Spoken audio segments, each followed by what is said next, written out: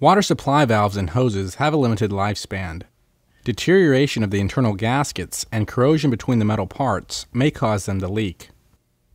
If at any time a water supply valve or hose is considered problematic, it should be replaced immediately in order to ensure proper function and prevent water damage and leakage in the home. The parts needed to replace the water supply valve assembly are a water supply valve or angle stop and a toilet tank hose, both of which can be purchased at hardware or plumbing supply stores.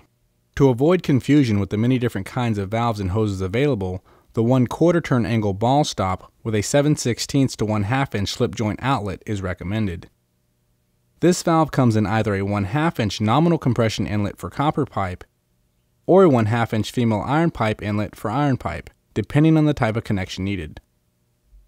For this valve, a braided nylon or stainless steel toilet tank hose with a 1/2 inch female iron pipe inlet is required. This valve and tank hose combination offers the best overall reliability, ease of installation, and performance. To perform this repair, make sure you have 2 adjustable open-end wrenches, a small pair of rib joint pliers, and a small plastic container to collect excess water. To replace the water supply valve, begin by turning off the water main that leads into the house. Then turn on the bathroom sink's cold water next to the toilet to relieve the water pressure, so when the valve is removed, the amount of water draining is minimal.